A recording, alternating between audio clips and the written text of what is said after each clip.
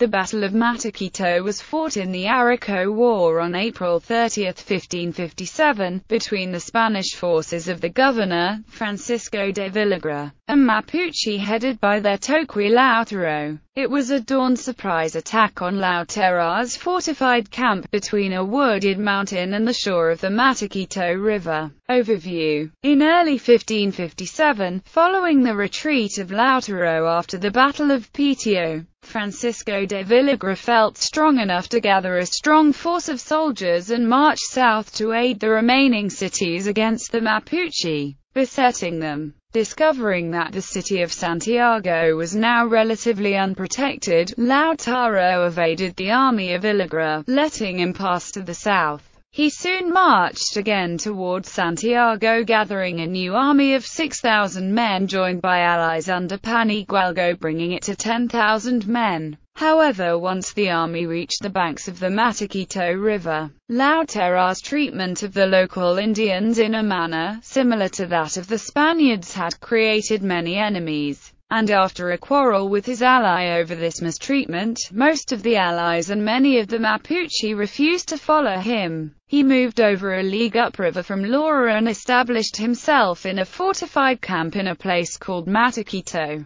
Villagra became aware that the location of the camp had been betrayed by local Indians previously abused by Lautaro. Villagra sent word to Juan Godinez near Santiago to meet him as he hurriedly returned from the south with 70 men. The unified force of Francisco de Villagra and Juan Godinez came to 120 men, with 57 horsemen, 5 arcabuceros and more than 400 Yanacuna, made a surprise night march over the hills of Corna, to the one overlooking the Lautaro's camp, on the shore of the Mataquito River. Villagra sent a body of Spanish infantry with arquebus or swords and shields into the Carrizal under Gabriel de Villagra. At dawn, Villagra made his surprise attack on the camp. The infantry burst into the fortress while Juan Godinez and Villagra led the charge of the cavalry down the hill against the fortress with their Indian allies in advance. In the beginning of the battle they killed Lautaro, coming out of the doorway of his ruca. When the Spaniards shouted Lautaro was dead, the allied warriors from Atata, Nubel and Reneguelan fled any way they could,